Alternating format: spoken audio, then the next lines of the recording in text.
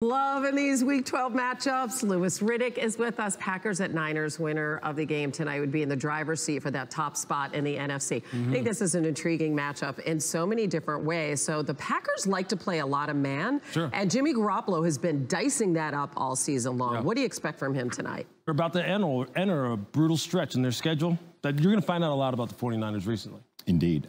Meanwhile, the Seahawks are a game back in the Niners in the NFC West. They get the Eagles today in Philly. What do you need to see from Carson Wentz? Consistency. I mean, you can only talk so much about the injuries and the drops, right? Excuses have to stop at some point. Yeah, I mean, this is the guy who I picked to be MVP. I know. Yeah, yes, you did. You're like getting off the Wentz wagon kind killing of me. I'm not getting off. I'm just saying, Carson. You got 1 foot off the Wentz wagon. Maybe a foot and a, And an arm. Yeah, something like that. He's back later this hour. Maybe with a tie, I don't know. The keys to the Cowboys-Patriots matchup. No.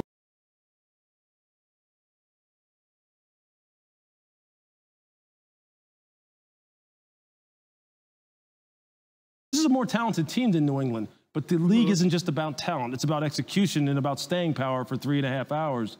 And in a bad weather game like this, how can you bet against New England where they haven't lost in like forever? 7 years old when Tom Brady threw his first NFL touchdown pass, but Brady is 4-0 against quarterbacks drafted in 2016. I love it. That's amazing. He was 7. Yeah. When Tom was, that's crazy. Yes. We're all getting older. Think about that. Well, speak for yourself. You guys are. Yes. I know like I am. Like I said, speak for yourself. No.